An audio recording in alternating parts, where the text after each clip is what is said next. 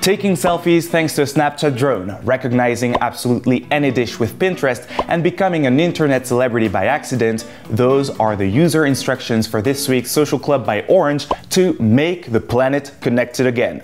Let's go!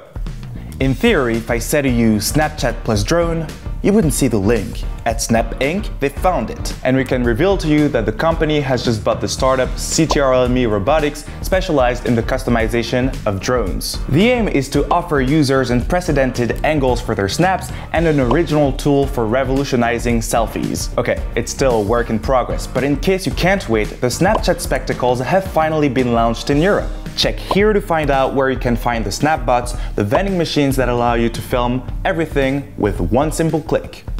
You all know Shazam, the app that recognizes literally any music. Well, say hello to Lens, the app that transforms Pinterest into the Shazam of food. Highly recommended for lovers of food porn, this new tool allows you to recognize absolutely any dish. Simply take a photo of your gastronomic showstopper and the app does the rest. The ingredients, preparation time, and the number of calories. Obviously, the dish must be on the broad Pinterest database, but with 15 billion recipes on the site, we're not too worried.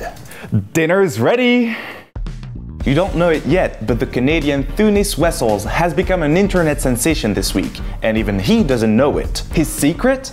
Having mowed the lawn. Okay, it's not that shocking, but he had a tornado behind him. Shared more than 4,000 times in 24 hours, the incredible photo was taken by his wife and posted with the perfect comment, "My beast mowing the lawn with a breeze in his hair." The latest we've heard is that Thunis was completely fine afterwards.